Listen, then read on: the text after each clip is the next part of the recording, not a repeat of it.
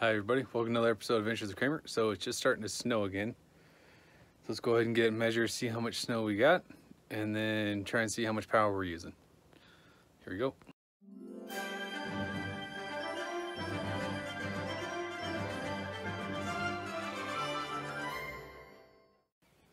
Okay, so let's see how much snow we got out here.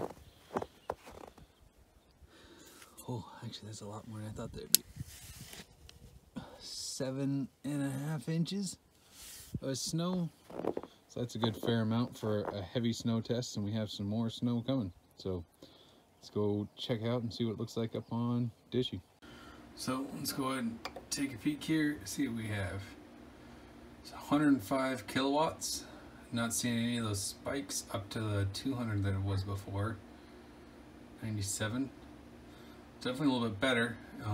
I know I can see quite a few icicles hanging off of Dishy right now, and a pile of snow towards the bottom end of it.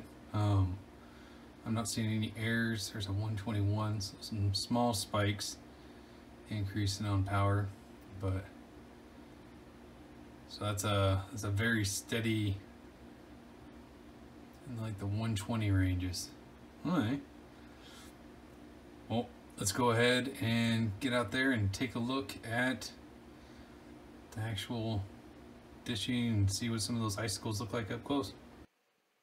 So here we are taking a quick look at the dish. So I can have that ridgeline roof mount. You can start to see some of the snow that's piled up on the bottom. So I would say like 90+% of the dish is completely cleared off. And even a lot of the mounting bracket itself is all cleared off completely. It's nice to see like any of the spots where the cables are not getting so hot that it's like melting some of the snow. But we are starting to see quite a few icicles hanging down. So I'm imagining right now Dishy is locked in place. And not a whole lot I can do about that, which is most unfortunate. But this is what I'm starting to see. I did not get a chance to try out some of the ideas people had posted in the comments of using some ski wax along the edge. I'm definitely going to try that out, though, once it's safe to get back up on top of the roof there. I am debating on whether or not to try out stow mode and see if that'll do anything or not by breaking some of the icicles. If you got any thoughts or ideas on what I should try to do, definitely let me know in the comments down below. If you've had some success or failure with using stow mode to be able to help break the ice, definitely let me know too.